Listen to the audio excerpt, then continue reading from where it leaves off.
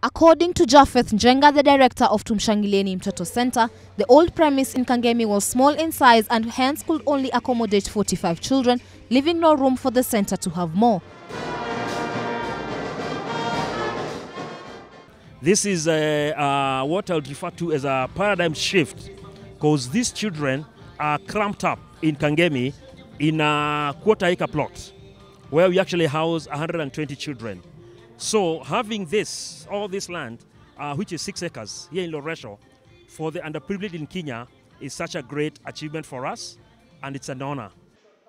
German donors have played a vital role in providing monetary assistance. Speaking on behalf of the donors, Anja Faber stated that it is not an easy task to convince the federal German government to support them in this cause.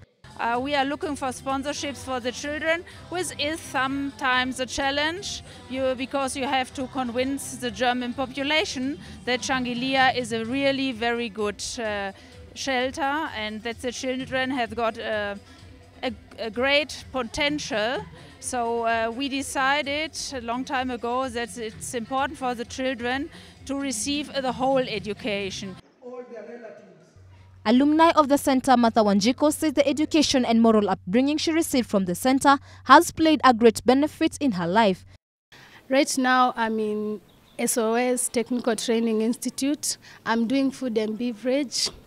And when I finish, I want to continue because I want to have a good job in future and come to help the young kids. It's not been easy because they have other needs, other responsibilities to meet. But they extended their benevolent hands to us, and we, the people who graduated, with the people who are in colleges here, we have a dream that one day we'll be able to join such friends and give back to our community and the larger society. Started in the year 1994 by Anwen Jugu, the center has been serving street children and the less fortunate youths for the last 20 years. Currently, it is home to 274 children and youth.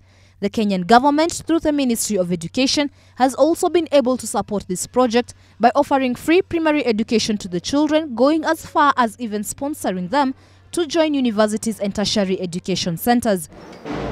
Lilian Wedera, GBS News.